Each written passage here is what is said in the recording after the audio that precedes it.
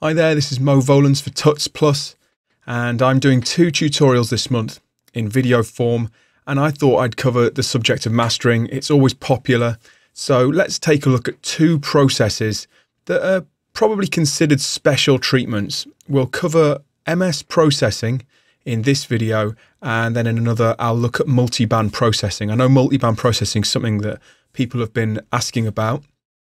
And in both of these, I'm going to show you how I use them in a mastering chain. Obviously, this is just one way. There's going to be loads of you out there that use them in different ways. And maybe I'm not using them in technically the correct way, but they are. This is the way that I would employ them in a mastering chain. So hopefully you can pick something up from both of these techniques. Now, mid-side processing is a pretty technical subject, and I'm not going to go through it all right now. I suggest if you really want to know about it, you do a bit of research on it. But I'm going to show you how we use it in a mastering chain. It can be used to create mic setups and creative mic setups and record mono sources in stereo, etc., and phase cancellation and all sorts of things. But in the mastering chain, we can use it to independently control the mono and stereo information in a signal. And as you can imagine, that can be really useful. So there are a few manufacturers of plugins that create devices that do this, software plugins at least, and Brainworx have to be at the forefront. Like companies like FabFilter and Flux, they all do them, but Brainworx were probably the original and definitely my favorite. This is their flagship MS processor, and it's an EQ, and it's an enhancer, it's a de-esser, it does several things, which we're obviously going to get into. But this is available through the Plugin Alliance umbrella of companies now, and you can get that from the Plugin Alliance website. They do a trial. I think you need an iLock, but in fact, no, maybe you don't anymore, but definitely worth checking out the trial. And it may look pretty intimidating to somebody that's, just getting into mastering. And to just show you my setup here, I've got a precision bus compressor from UAD. This could be any bus compressor. It's just to even out the transients. And then after the BX Digital, I've got a limiter, brick wall limiter, which is inducing about 5 or 6 dB of gain reduction, and obviously applying some perceived volume there. So it's a very, very simple chain. We've got sort of a trance track here that's a pre-master.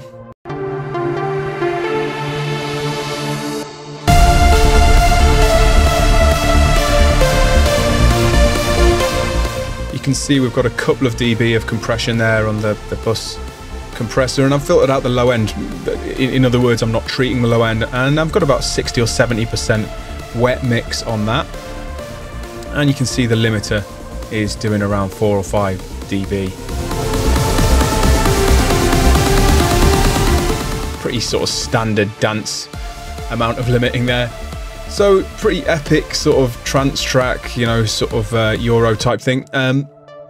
And I feel like this came from a mix that we weren't able to alter the mix. The client couldn't change the mix. So it needs brightening up a little. The low end needs controlling slightly, and we could maybe make it a little wider. Okay, so how can we do that with mid-side processing? Well, on the left here, you can see this is the mono section. Okay, make sure that you're in MS mastering mode, and this will ensure that you're treating mono and stereo with the mid-side matrix there. So, like I say, mono on the left, stereo on the right. Okay, now when we look at the mono information, we're thinking about, the kick drum, probably the sub bass, the more static, simple sounds in the mix.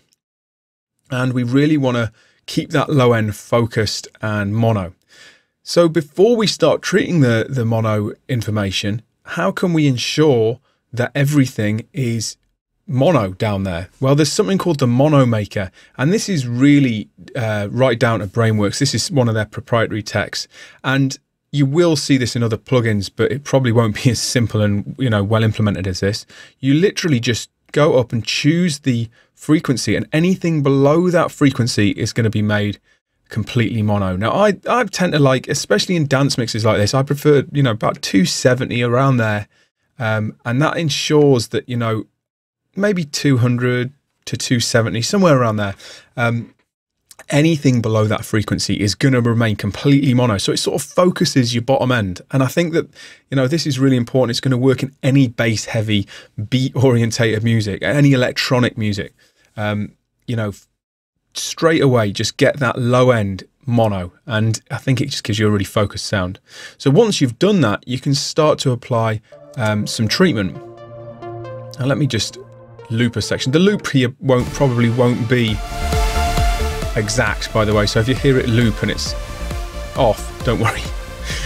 It's just so that we've got something to treat.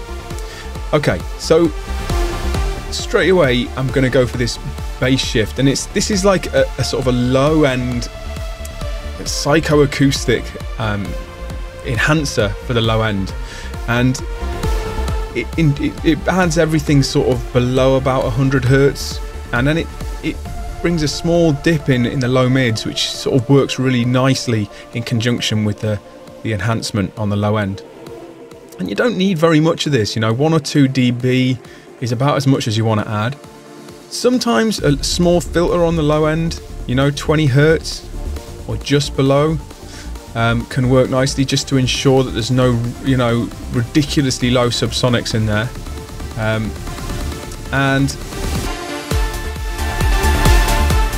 Okay, that's sounding good. And then we can start to add some higher EQ. And the cool thing about the Brainworx is you can see when I add that, it gives you sort of an exaggerated curve and solos out that frequency.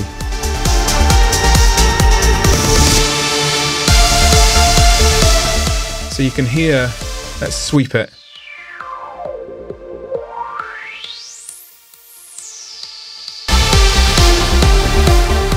So if you want to add some high mids there to the mono.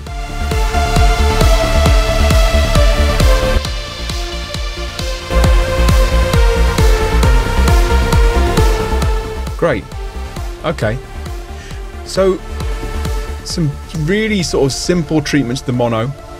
Now to the stereo information, and you can solo this, by the way. So you can hear it sort of reverbs, pads. We can just filter off the low end, really, because the mono maker's already doing that, making sure that everything below a certain area is mono. But to enhance that even more, the stereo information can be filtered. We don't really need any low end on that stereo information.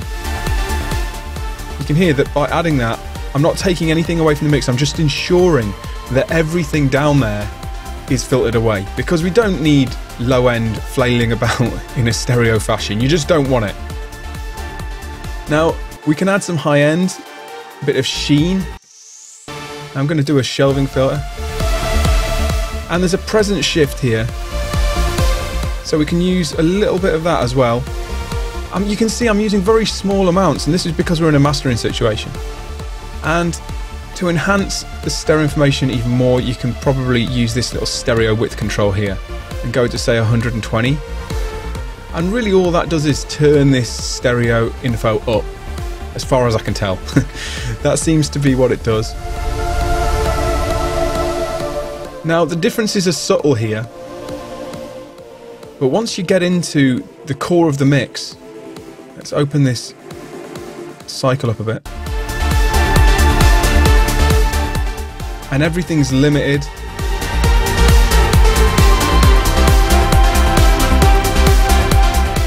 You feel it open up a little more, and you feel that low end treatment. I mean, you can really hear it if you turn it up. But this is a great way of adding enhancement to the mono information and adding low end, and while staying focused. Because I often find if you just add even a really great mastering EQ, like a massive passive or something like this, if you add low end, you treat everything. So if there is too much stereo information down there at the bottom, you can end up adding low end to all of that information. So hopefully this gives you a little insight into how to use this mid-side processor at least, and it'll probably help you apply these treatments to other mid-side processors. And also ensure while you're doing it that all your levels stay within below clipping. There's our loop coming in. But you can hear we've added a nice sheen. We've got a great stereo image. and we've got a nice warm bottom end. And all of that without messing up our stereo information and keeping our mono information focused. So there you go. In the next video, I'm going to take a look at multiband processing and how you can slide one of those into your mastering chain and hopefully improve things even more.